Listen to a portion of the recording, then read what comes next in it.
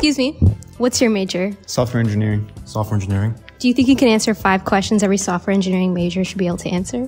We can try. Okay, perfect. First question is, what is the difference between a function and a loop in programming? So a loop is basically an algorithm that executes something in X amount of times, and a function is something that's made specifically to implement something. Okay, perfect.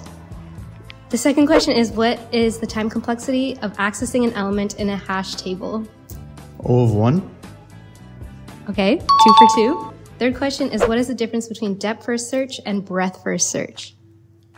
I think depth first search goes like to a certain node and then tracks through all that, but breadth first search goes through like certain levels at a time and goes through all the levels.